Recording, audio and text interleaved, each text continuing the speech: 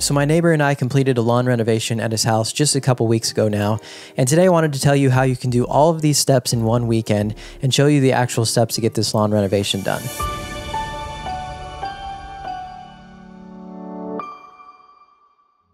The one caveat here that I have to mention at the beginning is that you do need to plan this out in advance because you do need to kill the grass before you're going to do this lawn renovation. Usually that will take a couple weeks minimum, and sometimes even longer would be better, maybe up to a month. So if you are planning this out, that would be a good thing to plan in advance, is to make sure that you have time to get this done before you start the renovation. So the first thing that you need to know is how much square footage you're dealing with. So you need to measure out your area. This is a very simple process.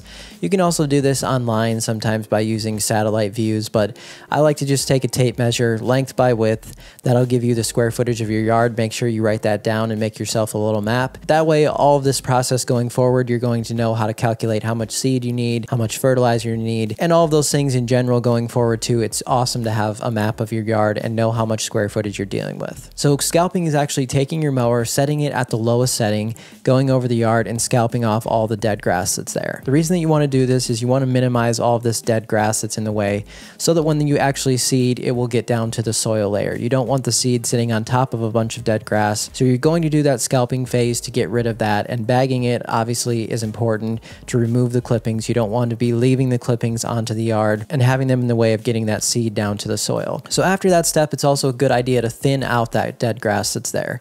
You want to be able to see down to the soil layer, so you want to thin it out enough to where you can see the soil and there's not a big matted amount of dead grass there. You can use various tools to do this. We used a manual thatching rake. You can use an electric dethatcher if you happen to have one. You can also rent a machine like this usually at rental places, but if you don't have a huge large area to do, you can get this done with a manual thatching rake. Or over time, I found it really nice to have one of those electric machines. They're not extremely expensive, so it might be something that you want to consider.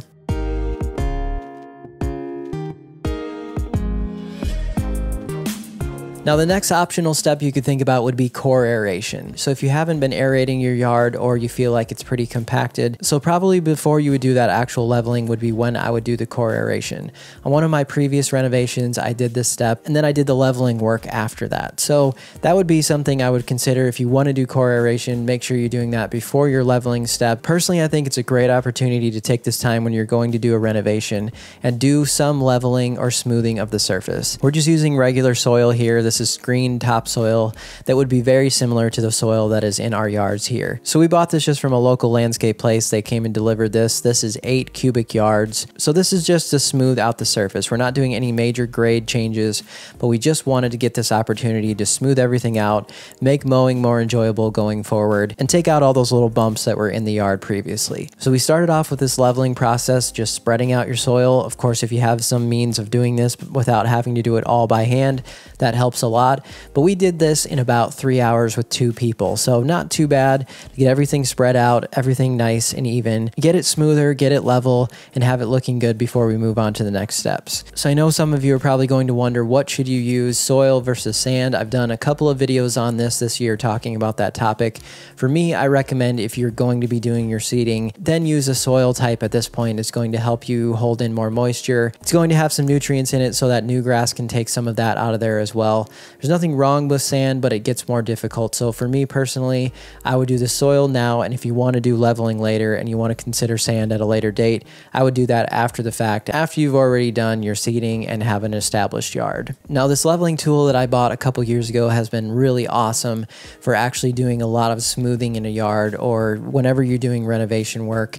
I found it to be a great tool to spread the things out evenly, fills in your low spots, and just smooths everything out. So it's a great tool to have in every single renovation that I do. I'm really glad that I actually bought that thing, but this is one thing that I really enjoy as far as tools that I own that's really helped my renovations. So now we took a lawn roller and just went over the surface to slightly pack everything in.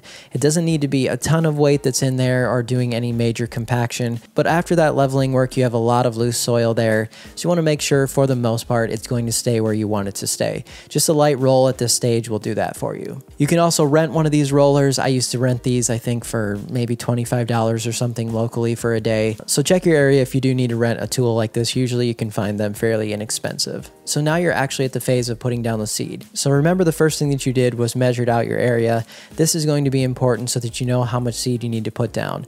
Different types of grasses have different types of rates. In this lawn, I was using 3 varieties of Kentucky bluegrass.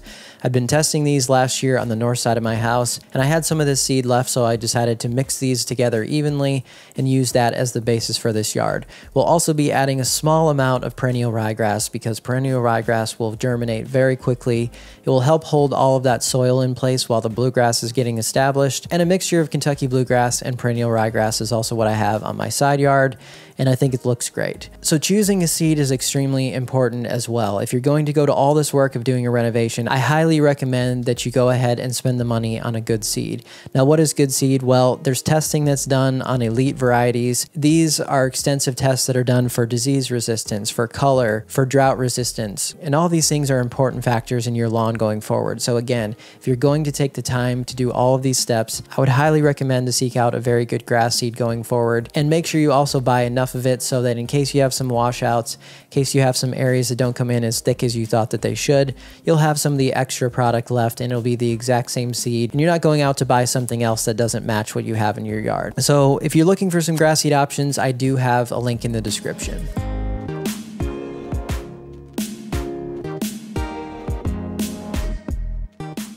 So I was going with 3 pounds per 1,000 square feet on the bluegrass, and we were just using a broadcast spreader here to put this onto the lawn. Now you can use a drop spreader if you happen to have one that works really well with seeding, or if you were not doing all this leveling work, you could also probably use a slice seeder. That would be something that most people don't have as far as a tool that you would also have to rent. So a lot of times I just go with the simple method of broadcasting, and I found no reason to really switch this method because it's worked well for me. But again, there's different options for actually placing the seed down, but what you want to do is just pick a really low setting on your spreader, start spreading to where it's coming out evenly but not heavy, and then walk in multiple directions until you have a nice even coverage of the seed. After I laid down that Kentucky bluegrass, I then went to the perennial ryegrass and I put down a small amount of this. So after the step of the seed being down, I'll take a metal rake and I'll lightly rake this in. Now you don't want to place the seed too far under the soil, but having it slightly under that soil layer, especially in the bare soil areas, is going to help a lot. In the areas where you might have some dead grass left, the seed pretty much is going to fall down to that soil layer as soon as you water it, and then the grass that's there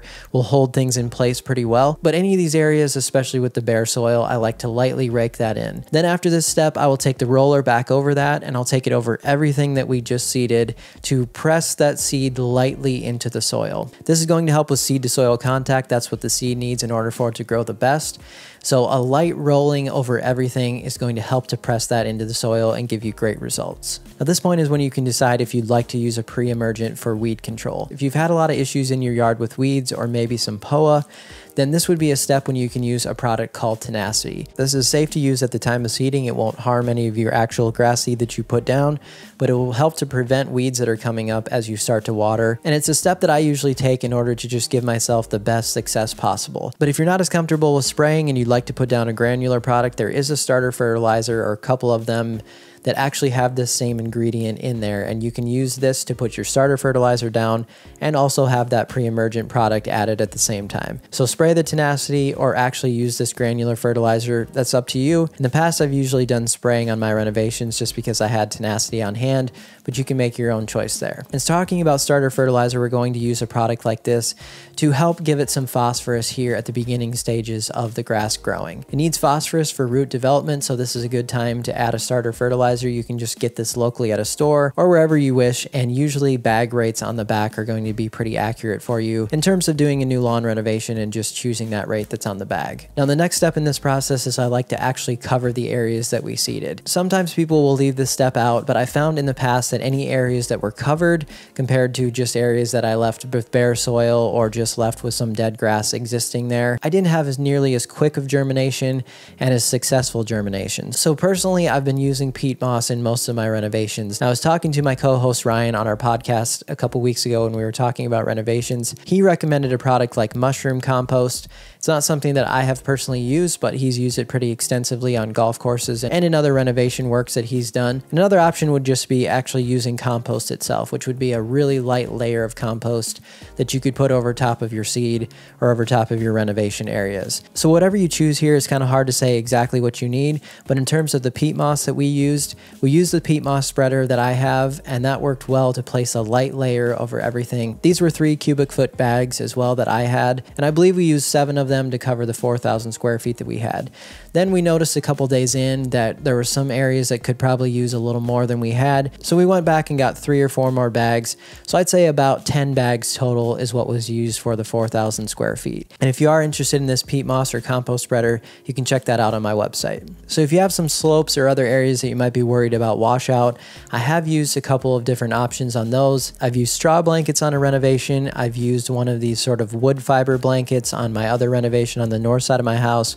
And I've used some of that easy straw mulch that you can actually buy, I think, at some of the big box stores, and it has a tackifying material in it, so it's supposed to stick in place better. I found that out of all of these, that wood fiber blanket worked the best. On some of the larger areas that we completed a renovation on over at a friend's house, the straw blankets did a fairly good job on holding things in place there. The easy mulch was probably my least favorite. It does hold things in place, but I found it difficult to get a nice even layer there without smothering some of the actual new grass that I wanted to come up. So keep those things in mind. I still prefer to use a peat moss or compost type of product for a light covering, but it will sort of easily wash away in certain situations.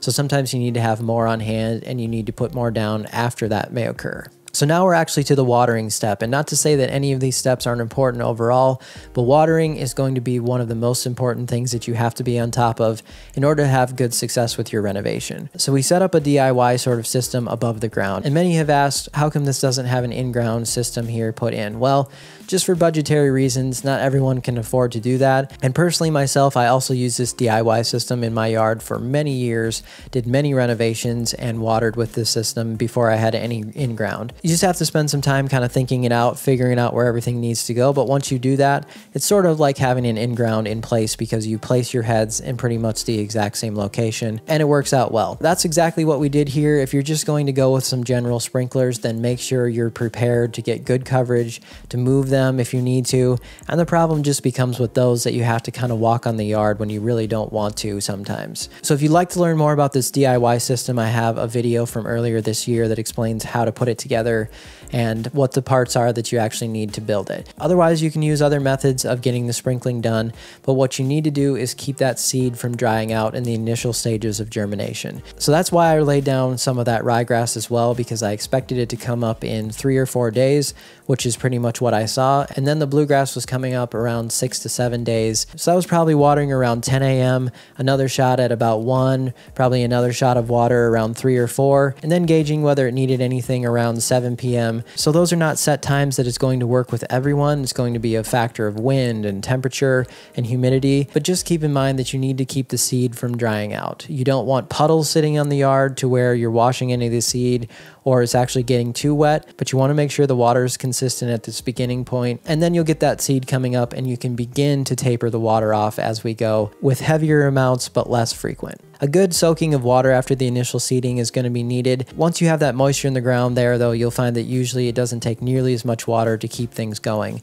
So a good initial soaking of it will be good, and then do your maintenance as you go. Now going forward, as you notice things are growing in, you need to make a decision on when you would like to do that first mow. Really, that comes down to what height you would like to mow the grass at. So if we were targeting a height of 2 inches on this grass, we'd probably let it grow to about 3 inches and then make our first mowing at that time. So the only thing you want to think about before that first mowing is let the ground dry out a little bit so that it's not going to cause any major damage on the first mowing. If you have a manual reel mower or you can find one for cheap, this is what I love to use on the first couple mows of a renovation because you can pick it up, you don't need to make any turns in the corner, and it's really light and able to get onto the yard without doing much damage. So aftercare of this, you could do another application in probably 3 to 4 weeks of starter fertilizer or another fertilizer. Then going forward, you can kind of make a decision. I like to spoon feed some fertilizers throughout the rest of the fall in lower amounts to feed the grass more consistently. You can check out more talk about this on our podcast. I'll link this in the description on some things that you can think about for aftercare. The last thing that you need to think about is just having patience. This takes a lot of time. It takes a lot of effort. You're dealing with the weather as well. You might get some washout periods, or you might have some major storms that kind of put a hindrance on what you were doing. Stay the course. Make sure you have extra materials that you can place down again, and you will get there over time. I can promise you. I've had many renovations that did not go exactly as planned the first time, but the only thing you can do is just keep working on them, and you'll find success in the end. So I hope this was helpful for you today. I'm going to have a whole bunch of links in the description and different videos that we talked about here on this video as well. Thank you so much for watching. We'll see you next time.